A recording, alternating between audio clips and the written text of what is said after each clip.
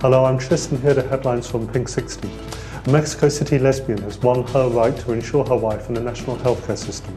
Despite opposition, a judge ordered that Lol Kin Castañeda could register her partner with Mexican Social Security. Elton John has named the lesbian couple as godparents to his son Zachary. Ingrid, Sischy and Brant, former editor of America's Interview magazine, will be moral guardians of a Christmas Day born baby. 14 newspaper boxes belonging to the Vancouver gay publication Extra were vandalised and dismantled recently.